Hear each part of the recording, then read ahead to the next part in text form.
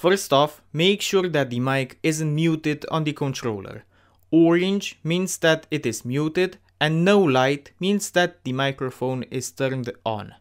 If you are using a headset, make sure that you haven't accidentally pressed the mute button on your headset. Once you are sure that it is unmuted, go to Settings, go to Sound, select Microphone, and make sure that the right one is selected, especially if you have an external microphone connected.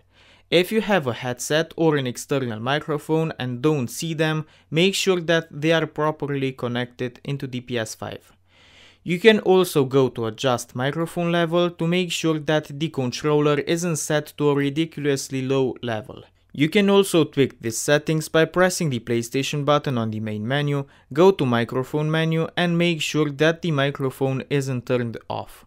You can also go to Game Base, press the Options button, go to Game Base, go to Settings, Voice Chat Settings, and make sure that your mic isn't muted here. If it's still not working, you can try restarting your console. Or you can try to reset your controller. With a SIM ejection tool, a toothpick or a paper clip, press and hold the button located in the back of the controller. Then pair the controller back to your PS5 and see if the microphone is working now. You can also check if the controller isn't dirty. You can clean it with isopropylic alcohol or blowing the parts with compressed air.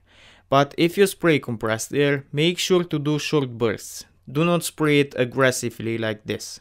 You can also check the in-game settings. Maybe in the game you have muted your microphone. Also make sure if your mic is always turned on or if it's pushed to talk.